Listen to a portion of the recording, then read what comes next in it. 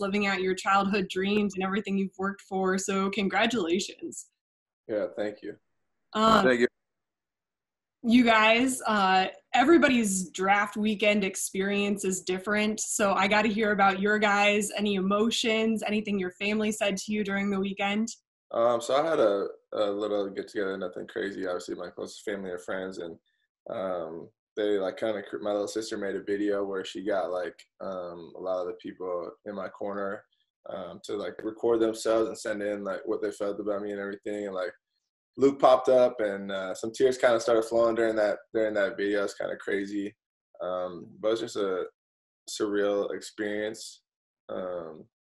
Truly awesome and blessed. Yeah, so I've been training in Maple Grove living with the Winnickies, and I just ended up staying up there instead of going home to Omaha to see my family, and they were cool with that and everything. And so it was nice. We just had a little low-key gathering and everything, and but I had multiple calls from them, just staying updated with them, and what was going to happen and everything, and it was pretty good. Yeah, like these guys, it was a pretty small get together. But it's kind of, I don't know. I wasn't expecting to be as stressed as I was, I guess, because I knew at the end of the day I was going to be on a football team, and I was excited about that. But it was, I mean, every time someone calls you, my agent would call me, everyone in my family just like look at me like, what's happening?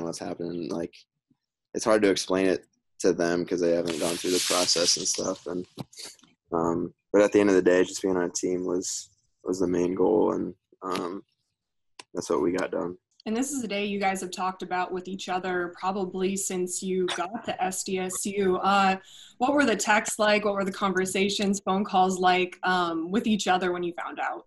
When I found out that Luke has signed or was going to sign with the Lions and everything, I kind of teared up a little bit. Obviously, me and him have been so close. Like, we shared the same backfield, and he was blowing everything up for all of us in the running back room and everything. So just hearing about that, I was so filled with joy. And then with Christian, I was told that by one of our coaches that he might be getting drafted by the Broncos coming into the day. So that 6th, 7th round, every time the Broncos came up, I was like, is it going to happen? It happened. And then it didn't happen, but I saw that he was signing with the Rams. So that was just an awesome experience to see that too.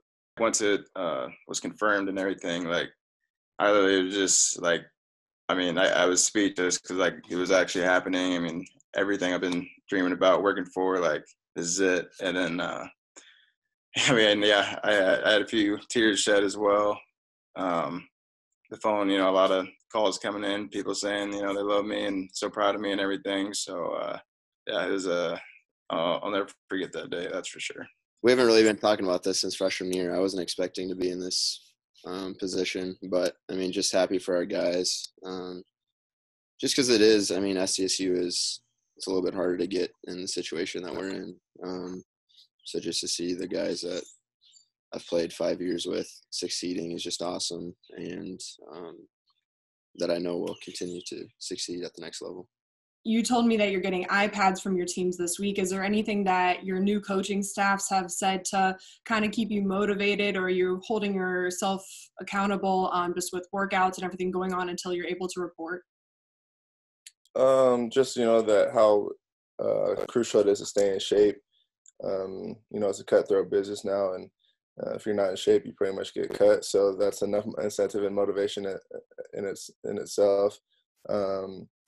Just seeing all the support from everybody, reaching out and everything like that, that's another motivator and incentives for me to keep working. And just my mom and my family, just how filled with joy the whole day made them, that's, my biggest motivation.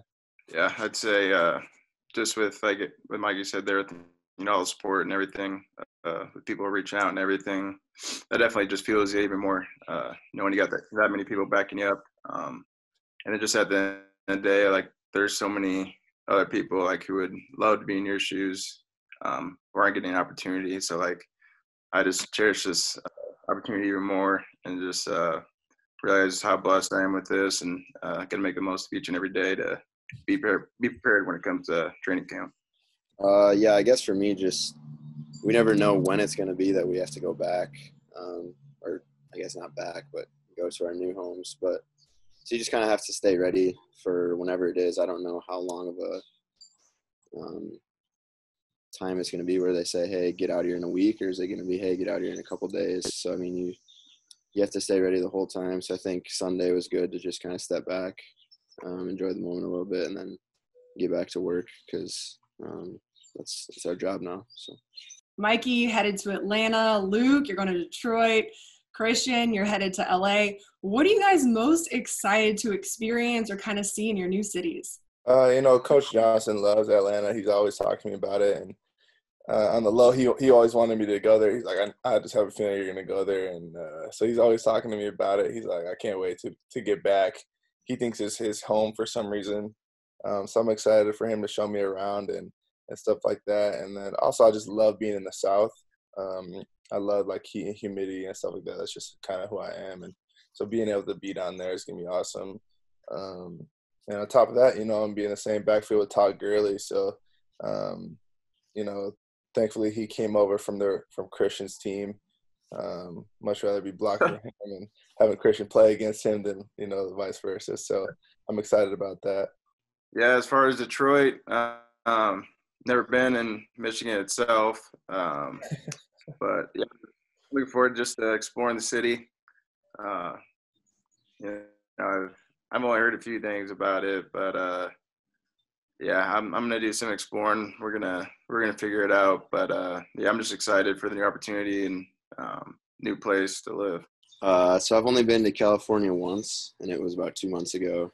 And I liked it. I went in January, so I was coming from Minneapolis and went to LA. So I could tell the difference right away. And I'm just excited for a change of scenery a little bit and new adventures and all that comes with it, I guess. Well, best of luck to you guys. I know we're all rooting for you and we'll be watching your careers and everything. And I just know that Jackrabbit Nation is behind you every step of the way. So really cool for you guys. Very excited, and hopefully we'll see you guys reporting there soon.